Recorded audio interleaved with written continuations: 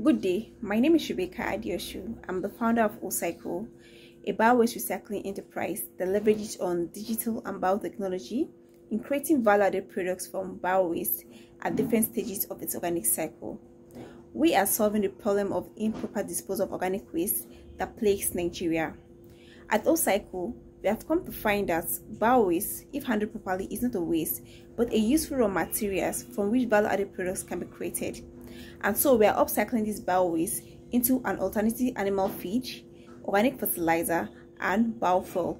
This is towards achieving SDG 7 through 13. At Ocycle, we are not only protecting our environment and climate, but also creating thousands of job opportunities for youth through our products and our business franchise model. Thank you.